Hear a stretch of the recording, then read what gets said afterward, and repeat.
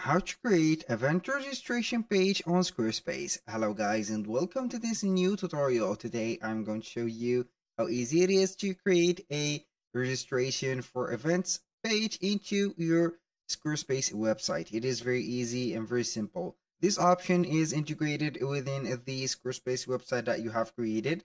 So in case you didn't see it, I'm going to present to you this method and also this feature, and we are going to highlight it and showcase it in this video. So all you need to do is to follow up the tutorial from the beginning to the end, and you are going to be good to go.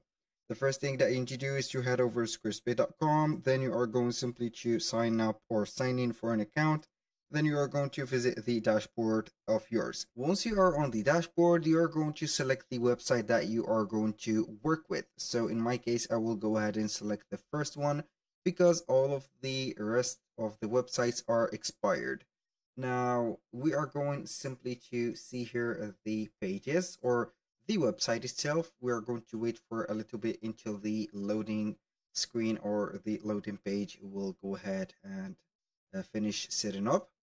Now we are going simply to visit the pages, and now as you can see, we are going to see the pages or the main navigation at the top.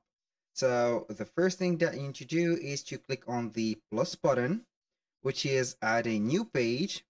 And from here, you're going to see all of the elements or the pages, collections, and more options that you can add to the main menu. So we are going to search and seek for events. Right here, we are going to head over to the collections, and it is situated right here. We have events, showcase upcoming events. We're going to click on it, and here we have only two choices or two type of pages.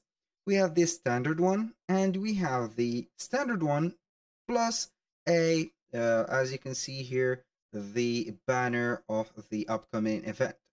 We're going to select the more maybe fancy one, and then we are going to name it. For example, here I'm going back to the name of it. So I'm going to rename it. It doesn't matter, so it has been gone. So you can go ahead and add some events right there. We have upcoming and past events. For each event that has been finished, it will go ahead right there to the past events. If you want right here to add another event, you are going to click on the plus sign here, and then you are going to see the event. So we have here a new event. You're going to type in here the event title. For example, we are going to set up here group meeting or e-commerce, for example, e-commerce group meeting. So right there, we are going to set e-commerce like that. Here we have the details. You're going to set up here the event start date and also the event end date. So let's start right there. We are going to put here the October 23, and the time we are going to either go ahead right there and set it. So we have from 12 a.m. to, we are going to set up here maybe 10 a.m. like that. And for the end date right there, or the event end, we're going to set it here for the 23, which is the same day. We're going to set it here to 6 p.m. like that. Boom. We are going to click on save. Now we are going to see here the event. So we are going to write here a title about that event, for example. We're going to back to all of the events right there. We're going to click on it. You can select the section and edit it. For example, we have the format. For example, we are going to put it medium. You can change the color of the page or the, as you can see here, the fonts. Now we are going to click here to save. You can also modify the, as you can see here, the header, or edit the section as you see. So right there, I'm going to exit it. This is the event page or the first page of the event. You can go ahead and see the settings of the page. From here, you are going to see the content, the date and time. You can add a featured image. For example, I'm going to add a featured image. This is the iPhone image that I'm going to add. This is just for an example, not something else. So here we have the excerpt.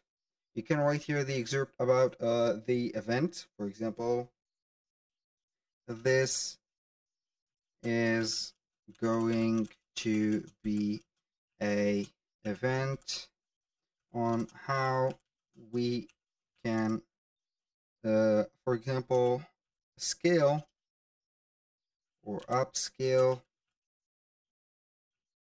for example, sales. This is just an example. For here, we are going to see here the event URL or the slug, the author, the source URL, and here we have some options like the status. You're going to set it as published, for example, like that. And then you are going to add some tags. Go ahead and add some tags, for example, e-commerce. Boom, we are going to set up here a meeting, coaching, and etc. Now we are going to add some comments. Featured event, you can go ahead and pull up here some featured event. We have some SEO, as you can see, a helper or assistant. You can go ahead and see the title or the snippet of the event on Google or on the search engines. You can go ahead and put a SEO title, which is going to be optional but very effective. SEO description also optional, but it is very effective for some friendly search engine optimization. We have some social images. You can go ahead and see the social preview, also some images. Go ahead and add the same cover. Now we can also add or share it and connect some social media accounts and set up the location of that event. When you finish, you're going simply to save it, and here we have it. For example, here we have an event, and this event is going to be something like this. So these are the events that we can see. You can go ahead and select them, delete them, or duplicate them. For example, for this one, I have this one, and you're going to set it like this. This is the page of it. If you want to edit it, click on edit, and you're going simply to have here some, as you can see here, modification about the date, the snippet. You can go ahead and see the tags. Here we have it, and the edit section option. So you can go ahead here and modify the section, and you cannot, unfortunately, modify or add something to this section like we have used to do on other pages. So that was for the events. You can go ahead and duplicate any of the events that you want, and this is the whole page of the event. So we are going to see here the home page of the event. This page could be modified. For example, as you can see, this is the whole collection of the event page. So you are going to add, for example, some sections. You are going to set up here some blocks and etc. You can add a section, and this section could be whatever you want. You can set a scheduling, sell some products into the same page right there, and see the resume of each event. So if you want to see an event, you are going to click on view event, and boom, here we have it. You can also modify the cover image or see here the upcoming events and etc. That was all for today's video. Thank you guys for watching. I hope that you have enjoyed the content, and hope to see you soon on the next one.